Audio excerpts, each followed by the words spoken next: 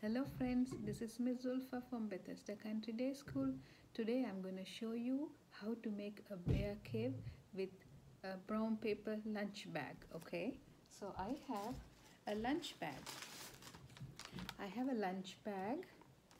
I have a tree made out of my handprint. Okay, it's a tree. You can use construction paper or whatever paper you have at home. A scissor. And see, I made a bear with the lunch paper bag.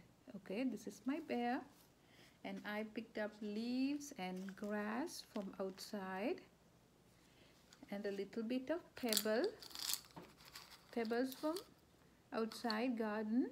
Okay, and I have a bottle of glue. So this is how we are going to make a bear. So you first cut out the lunch bag around like a cave. You see that? It's a cave, right? And then you know what I do? I put the pebbles inside to make a cave like that and spread it out nicely.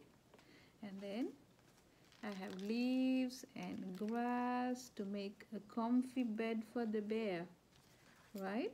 See, all inside. You can put whatever you can find outside, okay, to make a bear hibernation. There's a nice cave for the bear. And then I'm going to glue the tree onto the side of the cave, okay. Look, this is my tree, and this is how it's going to sleep. That's my tree.